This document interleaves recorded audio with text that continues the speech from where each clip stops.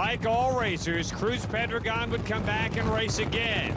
He would go to the championship round at the Penzoil Nationals in Memphis in that same year of 1997. He is on the far side against his arch rival, John Force.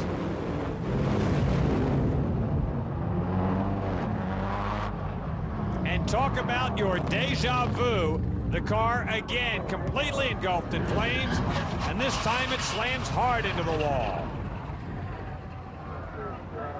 Going backwards down the racetrack, completely engulfed in flames, and somewhere from that inferno would escape Cruz Pedregon. Here he comes out the top of the race car. Still. Amazing.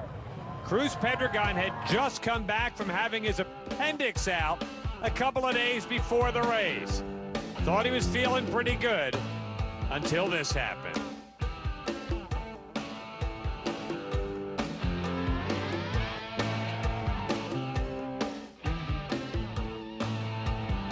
From another angle, you can see the car now skating backwards.